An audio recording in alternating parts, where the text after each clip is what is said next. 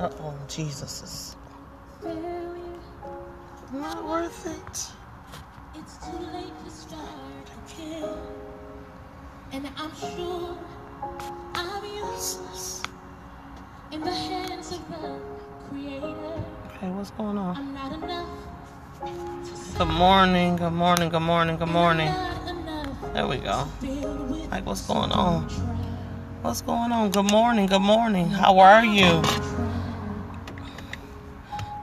Then came your healing, affirming word. Good morning to everybody that will get on. Good morning, good morning. It's a wonderful, wonderful. I'm good. How are you? I am good. I'm good. Things are good. God is awesome.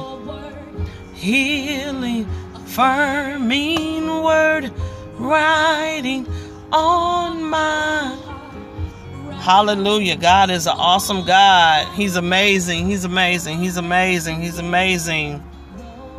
He's amazing. Something is in my eye, on my eye, or something. He is amazing. God is amazing. Hallelujah. I pray that you all know that God is amazing. Good morning to all those that will get that are on live and that will get on the replay or that will watch on my YouTube channel. I am Tamara Rochelle, also known as Tammy to my friends and family. I am a published author. I just released my second book on yesterday. It is available on Amazon, on Kindle. You can get it on my website, TamaraRochelle.com. What else? I have 2 books on Amazon, Buckwild and the Preacher and Preacher's Heart. I have another book coming out later this summer, called You Didn't Come For Me, which is talking about being fatherless, thank you so much.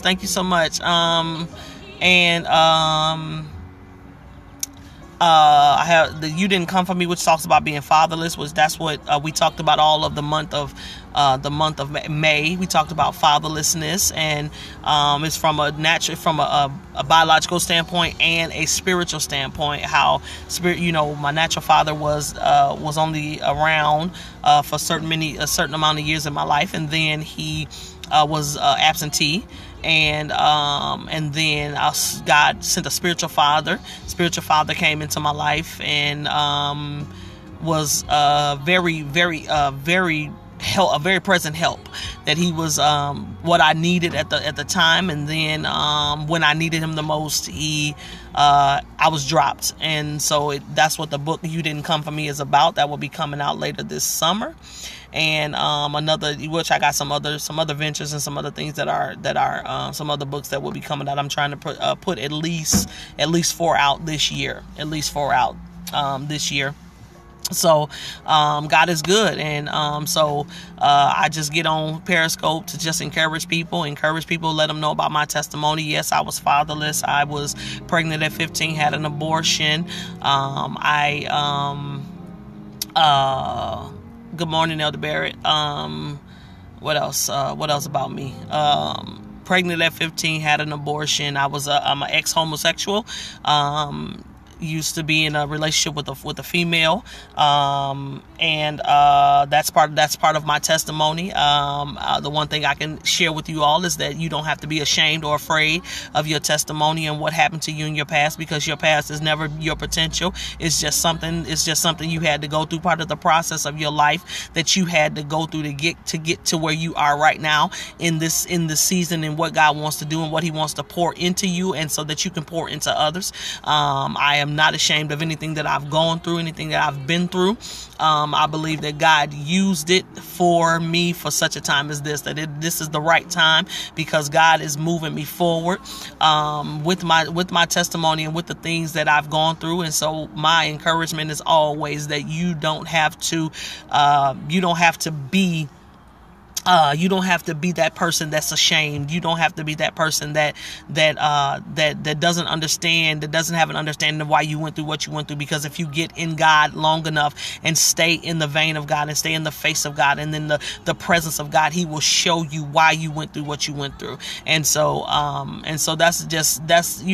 really don't have much to say today. I'm very excited about the release of my book on yesterday. I had an excitement in me that I didn't feel the first time. I was excited the first book, but I was more fearful the first time that I published my first book. So yesterday was a different day. It was just pure excitement, because I'm seeing my dream realized. I'm seeing, when you talk about something for so long and say you're going to do something, and then you see it before you see it. You got words of prophecy that talk about what you're going to do in life and what God has for you. And I got a prophecy some years ago and actually just in the last couple of months I got another prophecy like a couple months ago that somebody said, they said both of them was about books, and they saw just millions of books around me, and they were my own books. And so and I see that dream. Yes, I only have 2, but it's more coming. And so I thank God for the creativity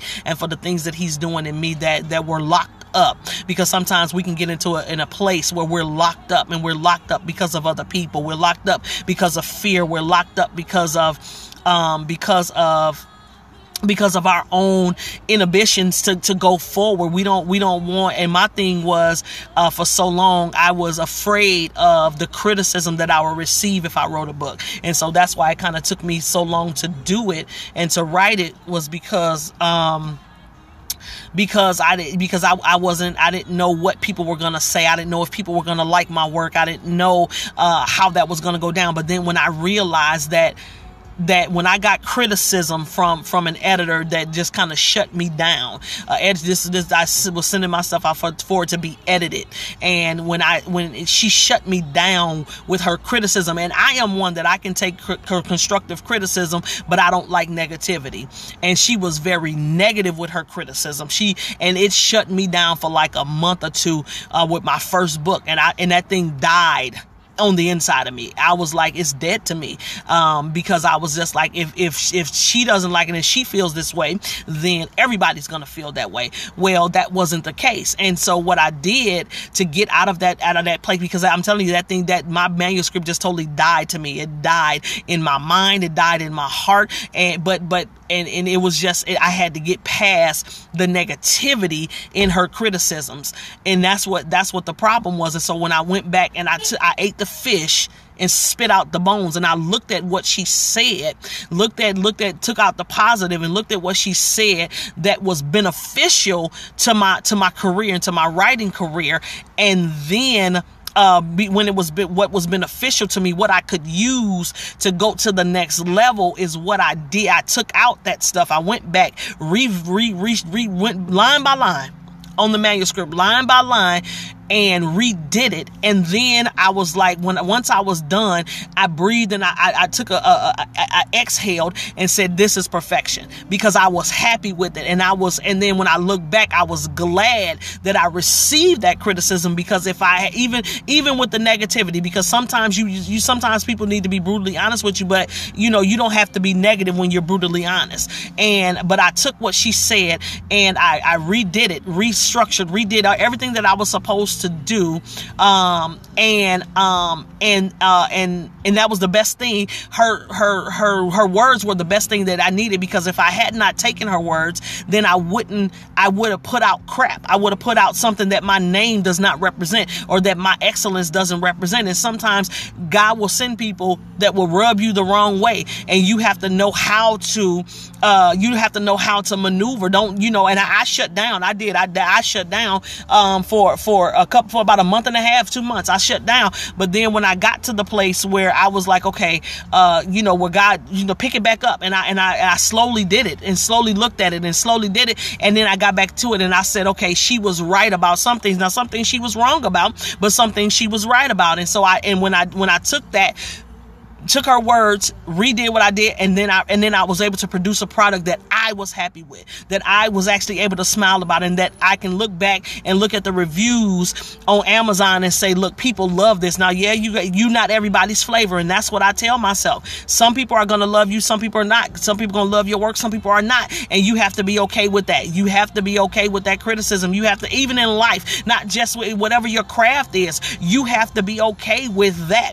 You have to be okay with with nobody's gonna like your paintings. Some people will, some people gonna buy them, some people won't, and I'm okay with that. I'm okay with if people come to me and say, oh, you wrote a book, that's nice, blah blah blah. If they not, everybody's not gonna buy it, everybody's not gonna read it, and that's okay. And you have to be okay with the process, because God is using this part. The Bible says, despise not the day of small beginnings. And whatever you're in, don't despise the day of small beginning, because God is going to do something with that small beginning, and He's going to begin to make you massive in the eyes of people. He's going to begin to, well, your name is going to go out before people, and things are going to begin to take place. Doors are going to begin to open for you in that place. And so you have to be in a place where you're processed. You have to be in a place where God, you allowed the process to happen. And God gave me that about 2 years ago. Submit to the process. And if you submit to the process, the things will go smoother than they ever have. Even in the midst of adversity, things go smooth. The adversity will be there, but it will be a smooth adversity. And I've gone through it where I've looked at it and said, well, you know what, I'm going through stuff, but it's not as bad as I thought, because I submitted to it. I submitted to God. I submitted my will. I submitted my heart. I was like, God, I'm not going to rebel. I'm not going to do things against your will. I'm going to do what you called me to do. And that's where I'm in this place right now, because and that's why I'm excited about this place. I'm excited about where God is taking me. I'm excited about where I'm going. I'm excited about the books. I'm excited about other ventures that I have going on. I'm excited about the open doors, because I decided with the first book, I got rid of fear, that I'm not going to fear what people say. I got rid of, oh my God, nobody has ever read anything I've written in all my years. And I just said, you know what? I'm not going to walk in fear. I'm going to do this. And so we have to get to the point where we make that decision. And now we were talking about that yesterday or the day before, about making a decision, that you have to make a decision to live, to be better than you were yesterday. You make a decision not to fear. You have to make that decision, because fear is nothing. Because He's not giving us the spirit of fear. And if you recite the word of God and pray the word of God, that thing will begin to break. When you get to a place where you look at it and you're saying, oh, this is unknown. This is unfamiliar to me. I don't know what this is. That's fear trying to creep in to stop you from going forward. And if you continue to stop, you're never going to get to the destination. So this is a time where you can't stop. Get to the destination. Don't let fear stop you. Don't let it creep in, because it's subtle. It'll creep in, and before you know it, you're like, well, why am I stagnant? Why am I stuck? Because you allow fear. You allow that thing to creep in and to slither inside your heart and in your mind. And because it all starts in the mind, because where your mind is, you're like, oh my goodness. The thoughts start to come where you're thinking crazy things, and and then you start talking yourself out of things. And so God has called us to obey. And so I've heard that they say, if you don't obey in 10 seconds, then you're going to talk yourself out of something. So we have to get to a place where we're obedient. And so that is my prayer for you. And that's my prayer for me, that when I hear His voice, that I don't harden my heart against Him. I don't rebel. I don't stiffen up and be like, I'm in fear. Okay, I can't do it. No, you can do all things through Christ who strengthens you. He gives us the power. He gives us the authority. He gives us wisdom. He gives us knowledge. Everything that we need is already in us. It's just lying dormant in you. And so we have to get to the place where things are the dormancy, the things that are lying dormant in us are being stirred, and we're stirring them. We're stirring them through prayer. We're stirring them through reading and studying our craft, perfecting our craft. He said He'll perfect that thing which concerns you. That's the thing that you have to do. Perfect the thing that concerns you. And if that thing is writing, if that thing is business, if you're an entrepreneur, if you are a cake baker, you are a exercise guru, whatever your craft is, He's going to perfect that thing, but you have to put in the work. If you don't put in the work, then you're never going to be in a place where you need to be. You're never going, because you're going to be stagnant and stuck. And then there's stale waters. You're going to be in a place where there's stale waters. And you also have to get around people that encourage you. Get around people that are going to tell you the truth. Get around people that have no problem speaking the truth in love to you, not with negativity. Ask ask for criticism. What should I do better? What can I do better? And so I welcome the criticism that come from people, because I ask questions. Did I do this right? Did I do that right? What can I do better the next time? And so that I'm better the next time. And I want to make a decision every day to be better than I was the yesterday. I don't want to be sitting in a place where I'm comfortable or complacent with where I'm at. I'm not complacent. I don't want to be comfortable on my 9 to 5, because my goal is to get off my 9 to 5. I knew at 15 when I worked at the Brown's Chicken that I didn't want to work for people ever in life. That is not something that I wanted to do, but it took from 15 to almost 44 to get the revelation that you have to work for. Because even in church, sometimes they don't preach or teach that you have to get up and do. They teach that, if you pray about it, if you just go and you got an idea, you got a business idea, you got something that you just you sit back and you pray about it and then it's going to manifest. No, you have to do the work. You have to put in the work. And sometimes we as Christians don't put in the work because we think that God is going to just drop it in our lap. We think it's just the manna is going to fall from heaven and it's going to drop in our lap, and we don't have to do anything. We don't have to do anything to get it. And that is not the truth. And that is the problem today, is that we don't want to put the work in for the blessing, for the favor, for the wealth, for the open door. We don't want to put the work in. We don't want things to come forth like they should. And so we get to a place where we get disappointed because we don't see manifestation. We don't see good morning, my sister. Good morning, my brother. We don't see manifestation in the things that we do. We don't see manifestation because we stay stuck, and we're thinking, God is just going to drop this in. And because in the church, we sometimes we're taught wrong, and we have to unlearn some things. My pastor's teaching on holiness, and he was saying how I need to unlearn. You guys need to unlearn some things that you've been taught over the years that may be erroneous, because sometimes we are taught some things that are not biblical, and it has to be unlearned in us. We have to remove the seeds that were planted in us. And so and I know for me, the one of the seeds that was planted in me in church was that I didn't have to work for anything. Yes, we heard the scripture, faith without works is dead, but it was just go to your prayer closet. You have an idea, go to your prayer closet and just pray about it. And then it's going to manifest. But that's not the truth. And so many of us are so behind because we believe that thinking. We believe the erroneous doctrine of man. It wasn't Jesus Christ's doctrine. It was the doctrine of men who didn't have the knowledge and the wisdom to tell you to know. You have to put together a business plan. No, you have to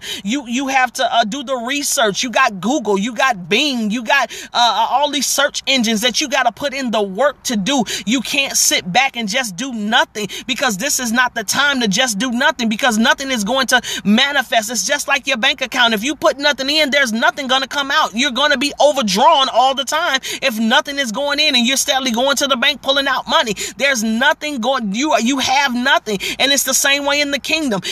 Yes, we have the word, we have the blueprint, we have the plan, and especially if you have a vision, you wrote the vision down, you write it down, you make it plain, you read it, you run with it, you pray over it, you prophesy over it, you do all of that. But then if you don't get up after you get out the prayer closet and go put that vision to work, if you don't go establish connections, if you don't go and if you don't go establish connections, if you don't go and network, if you don't go and do the research and talk to people in that field and in that industry that you're trying to get in, then you're going to be bankrupt. There's nothing going. You're not going to get anything, and then that causes frustration. Your frustration is going to be at its apex. You're going to be frustrated about your purpose because you're not walking in purpose, because you're not fully doing what you're supposed to do. And so my encouragement is to do the work. work. You have to do the work. You can't leave it to chance. You can't just, throw the dice. You're rolling the dice and just saying, okay, if it roll, hopefully it don't hit snake eyes. You're going to have to go do the work. We all have to do the work. Faith without works is dead. He said that he would bless your hands. Whatever you put your hands to is going to be blessed, is going to be successful.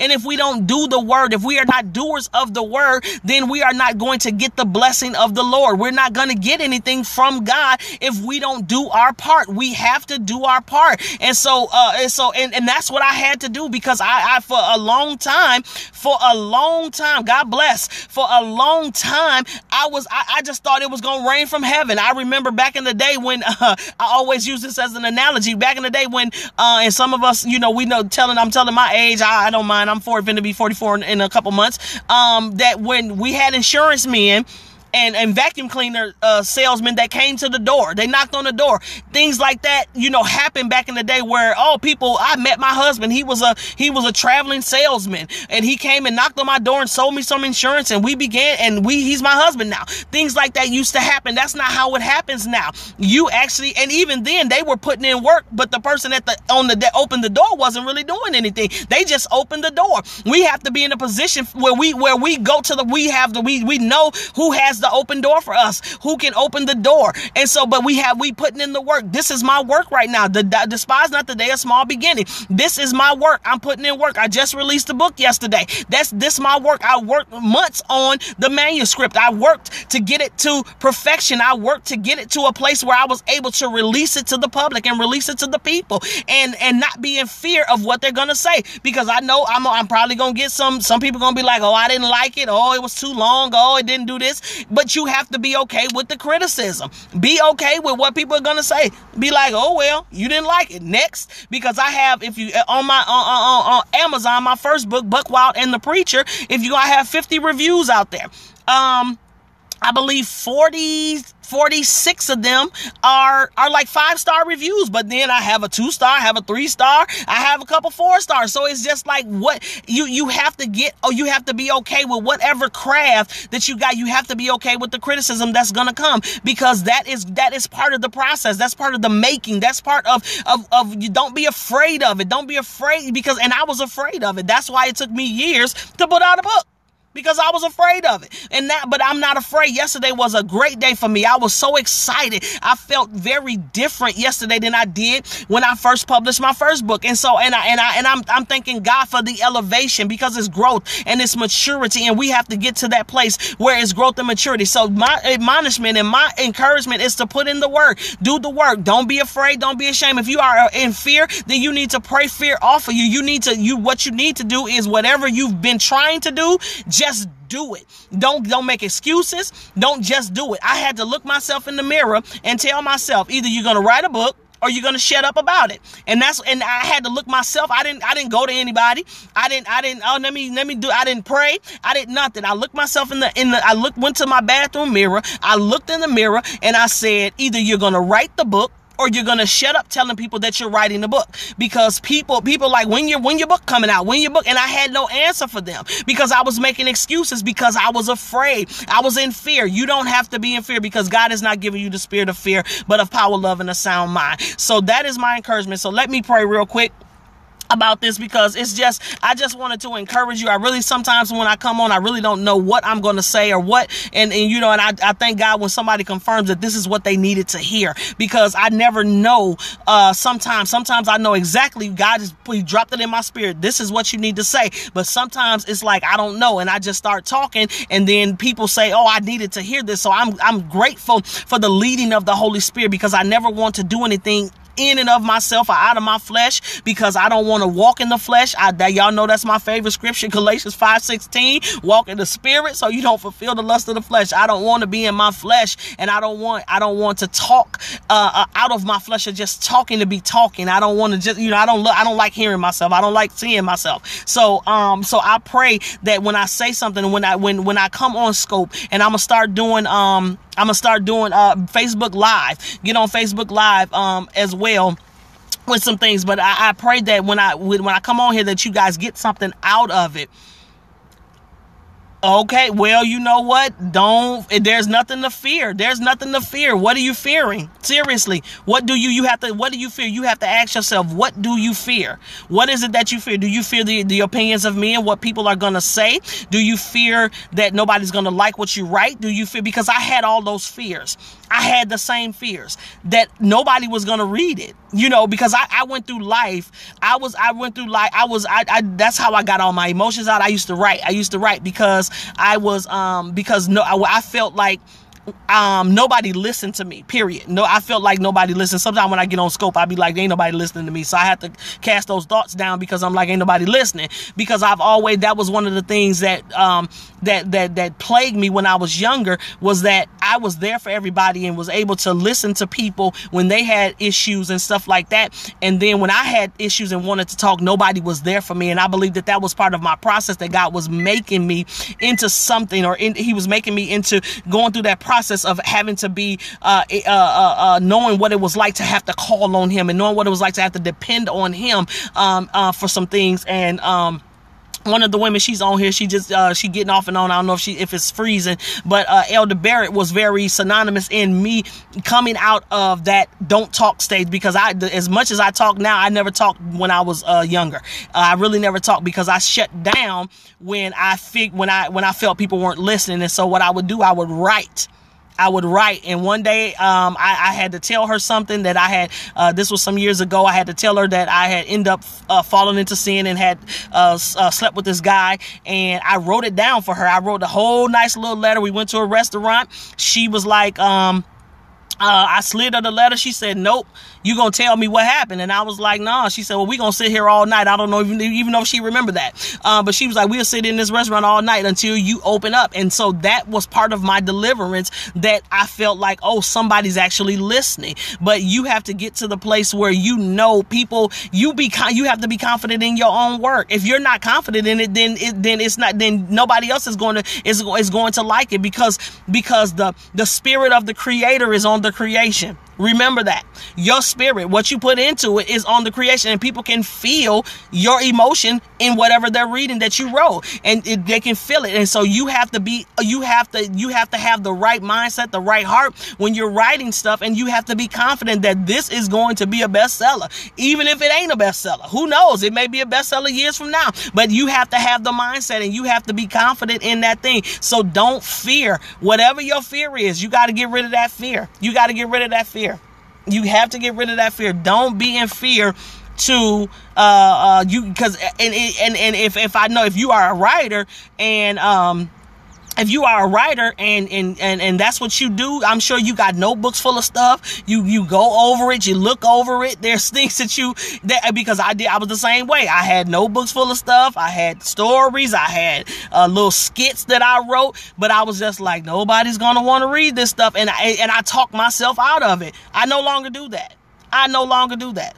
You got to let somebody read your stuff, and let somebody encourage you and say, this is good. And somebody you can really trust, that say, okay, not somebody who just going to placate you and be like, and pacify you and all that kind of stuff. No, we don't want those type of people. We want people who going to read it and going to be like, well, you need to change this. And my biggest critic is my mother, because my mother is an avid reader. She's an avid reader. She's an avid writer. And, I'm trying to get her to publish some of her stuff, but so she's my biggest critic. And so when I get the proof of my books, she the first person to get it. Here, tell me what's wrong with it.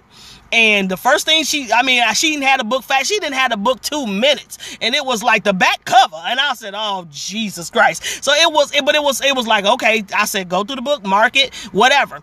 And that's what she did. So you have to get somebody that you can trust, even though it's going to be like, oh my goodness, you're going to be like, geez, you still got to get somebody you can trust in your corner that's going to be honest with you, but then that's going to tell you this is still good. This is, and it's going to encourage you and back you in that, because I have that in my life. But it took years to get those people in my life. And it took years for me to trust those people, to be able to say, okay, this is my product. This is what God has called me to do.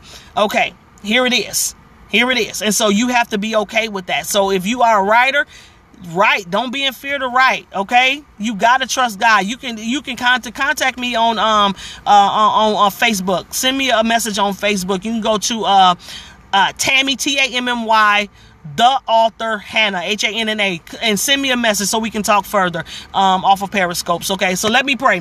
Father God, in the name of Jesus, Lord, we just come before your throne today, Lord God. We bless you and we praise you, Lord God, for your presence, because in your presence, Lord God, there's fullness of joy. In your presence, there are pleasures for more, Lord God. And so, Lord God, I come, Lord God, praising you and thanking you, Lord God, for the power, Lord God, of prayer, the power, Lord God, of encouragement, Lord God. Hallelujah, Lord God, where your people, Lord God, may be suffering in fear. I bind the spirit of fear, Father God, because you have not given us the spirit of fear, but of power, love, and a sound mind, Lord God, in the name of Jesus, Lord God. So I pray, Father God, that they would have a sound mind, Father God. I pray, Lord God, hallelujah, that the spirit of fear will be broken off their thought path, out of their heart, Lord, in the name of Jesus, Lord God, that fear cannot grip them. Fear cannot subtly come in, Father God, and stop them, Lord God. Hallelujah, and cause barricades, Lord God, and blockages, Lord God, in the spirit, Lord God, and in the natural, Lord God, that will stop them, Lord God, from going forward. In the name of Jesus, Lord God, I decree and declare, Father God, that you would give them courage, Lord God, in this season of their life to move forward, Lord God, to move forward in the thing that you've called them to do. Father God, I decree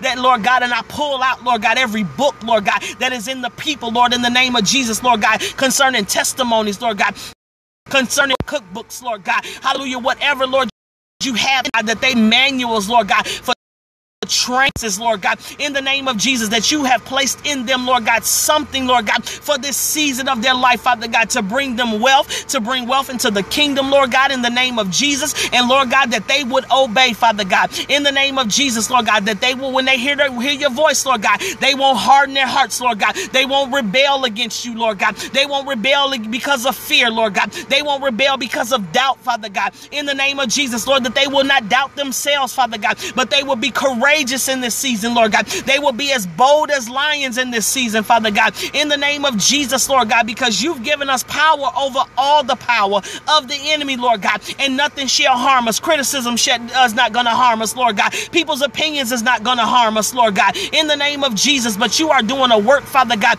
in the people like never before, Lord God, and causing them, Lord God, hallelujah, to walk in purpose, Lord God, causing them to walk in destiny, Lord God, causing them to walk according to your word and according to your plan, according to your purpose, Lord God, that you have for them from the foundation of the world, Lord God. I bind fear, I bind doubt, I bind unbelief, Lord God, in the name of Jesus. And Lord God, that you would place people around them, covenant partners, Lord God, hallelujah, Lord God, a team of people, Lord God, that will bring encouragement, Lord God, hallelujah, that will bring criticism that doesn't involve negativity, in the name of Jesus, Father God. But Lord God, that you would, Lord God, take them, Lord God, from faith to faith, from glory to glory, and take them, walk them right into the place that they need to be, Lord God. Open doors, Father God, in the name of Jesus, that have been closed, Lord, in the name of Jesus, Lord God. Hallelujah. Open doors, Father God, in their thought pattern, Father God, to even think outside the box, Lord God. Stir up the creativity on the inside of your people, Lord God, in the name of Jesus, Father God. And truly, Father God, have your way with them, Lord God. Your kingdom come and your will be done, Father God, in Jesus' name. Amen. Hallelujah. Amen. Amen. Hallelujah. So I pray for each and every one of you. I pray that God will continue to move on your behalf. Please, if you need some encouragement, you need to talk more seriously. Look me up on Facebook. Hit me on Facebook, or go to what you can do is go to my website, TamaraRochelle.com. Go to my website and you can click on the Facebook link, and it'll link to my author page. If you send me a message on the author page, then I will link you to my my other Facebook page. And so you guys be encouraged today. Be encouraged, because God wants to do something in your life, and and obviously he wants to use me to help you do it. And I'm okay with that. I'm okay with whatever God wants to do. Thank you for those that are live. Thank you for the hearts. Thank you for inviting your followers. Thank you for all of that. I appreciate the love. Buy the books. The book came out yesterday. Preacher's Heart came out yesterday. Buy the book. You can buy it on my website. I have both books that you can buy together. If you don't have the first one, or you can get on Amazon and download the Kindle. They're only 99 cents. They're $15 on my website. You can buy the Read, Pray, Listen t-shirts on my website. God is awesome, and he's doing an awesome thing, not just in me, but in you too. And you have to know that God is doing an awesome thing. You have to know that he wants to use you for his glory. And so you have to be used for his glory. You have to want to be used for his glory. So good morning, Aisha. You're gonna gonna have to watch on the replay, honey. You done missed it.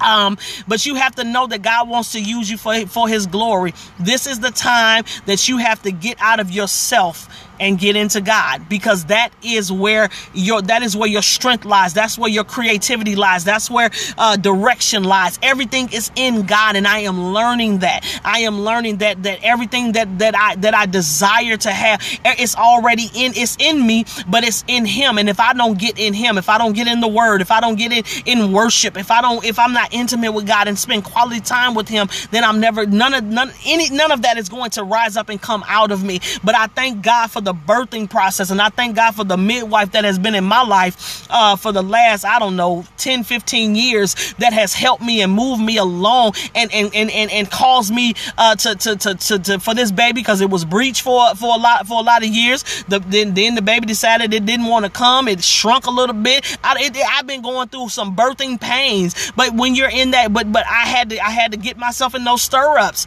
I've never had a baby, but I know what it's like to have what you call them things?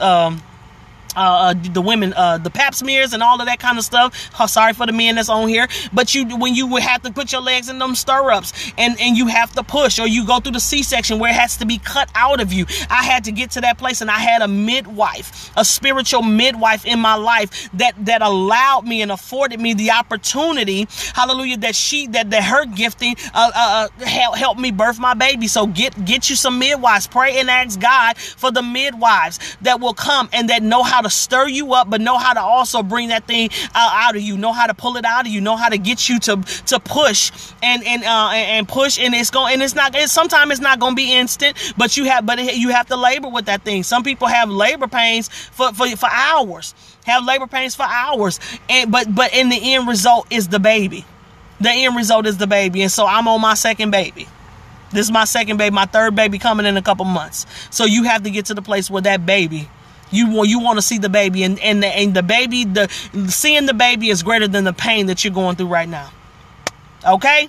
So y'all be encouraged. I love you, man. I'm so excited. I really am excited about what God is doing. I'm so excited. I am so excited about what God is doing. It is an awesome thing. And so I'm excited for you all, because I'm excited for you. Seriously, I am. If you have a product, you have something, please let me know, because I will buy it. I like to sow into other people because I want people to sow into me. And that's how we move forward in God. Because we have to sow. We reap what we sow. I want to sow into you. So if you have something, please let me know, because I want to buy it. I want to be a blessing to you. Okay, so I will see you all later. Y'all have a wonderful and blessed Wednesday. It's a worship Wednesday. It's a worth it Wednesday, because it's worth it to serve God. It's worth it to serve God. I will see you all on tomorrow. See you all. Y'all have a good day. And of course, don't want to let me off. Nope. Come on, man. All right, let's do this a different way.